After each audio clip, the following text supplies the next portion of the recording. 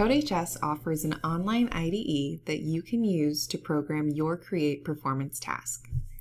If you don't have a CodeHS account, you can make one by going to codehs.com/csp_student_signup. This URL is also posted in the video description. Once you are signed into CodeHS, click on Sandbox in the top menu. Now we can create our program. In the CodeHS Sandbox, you can create programs in JavaScript, Java, Python, and more. Underneath each language, you can see there are different types of programs. For your performance task, you'll most likely want to select console or graphics. I'm going to create a graphics program. In the editor, you can see and edit your code on the left, and you can run your code to see the output on the right.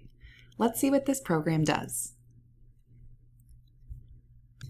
From the editor, you also have access to a Docs tab, in case you need to look anything up. This shows the documentation if you need to look up how to do something. I'm going to look up the documentation for circle because I want to change the size of the circle. You can see that these docs show you how to change the size, color, and position of the circle object. So now I see how I can set the radius to make my circle bigger. Let's see how this works. Great. If you want to share your program, you can create a share link by going to More and selecting Share. You can send this link to anybody and they do not need a CodeHS account to run your code.